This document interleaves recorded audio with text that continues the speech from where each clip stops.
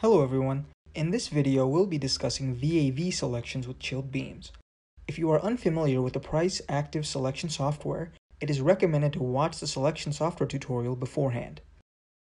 With regards to using a chilled beam in a VAV application, the airflow parameters with beams differ from a typical VAV diffuser.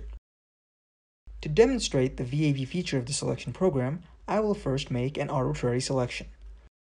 Let's call this CB-1.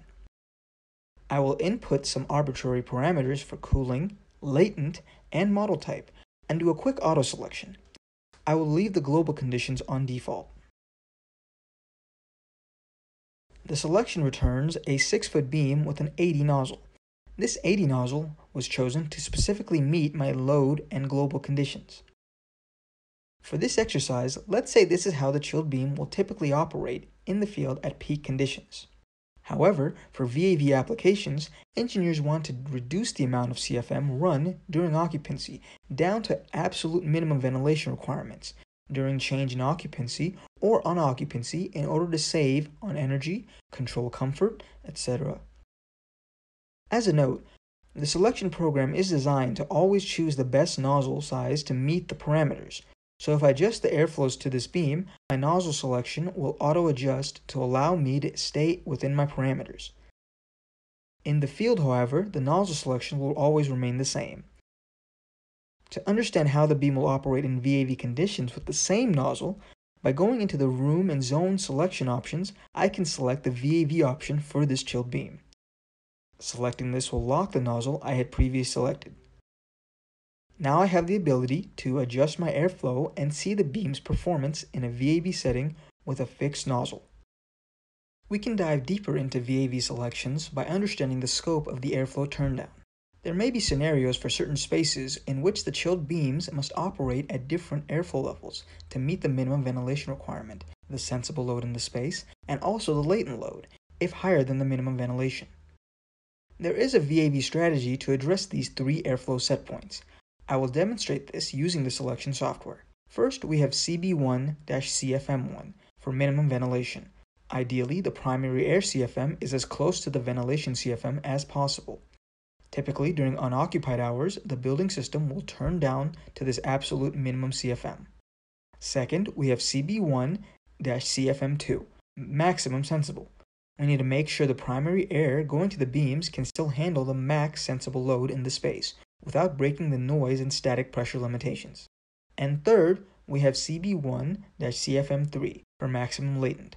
The CFM must meet the maximum latent load in the space during peak times.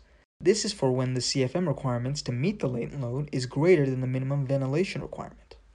For my selection, I will begin with the highest CFM setting. In this case, happens to be the latent load CFM requirement.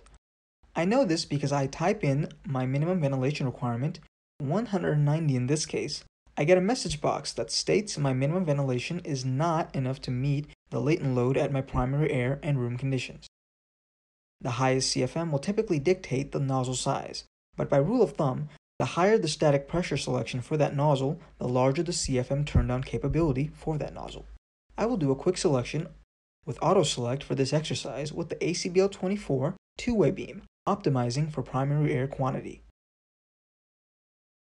The program returns two beams at 6 feet length with 165 CFM going to each beam, totaling 330 CFM in the zone. This meets my latent requirement in the space as well as my sensible.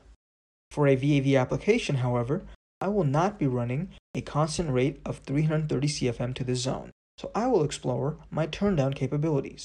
Next, I will go up one line and do another selection, only this time I will select for the max sensible cooling load. As a note, these VAV selections must be done manually in the selection software. First, I will go in and copy all the same parameters as my first selection in order to generate this exact same nozzle and performance. Next, I will select the VAV setting, which locks my nozzle.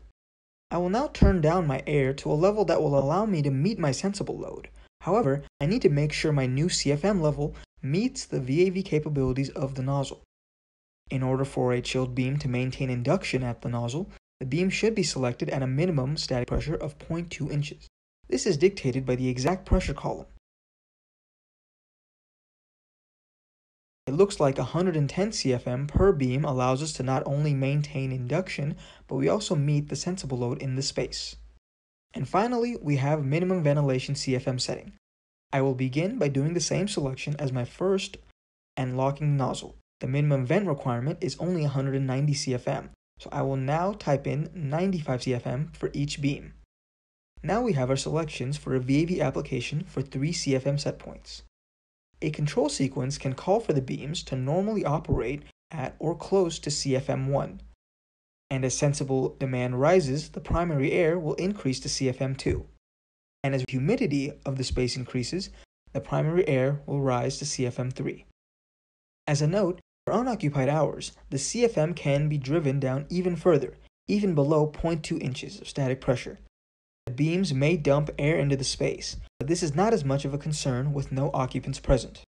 In conclusion, we now know that VAV can still be applied to chilled beams and how the VAV feature in the selection software can be used.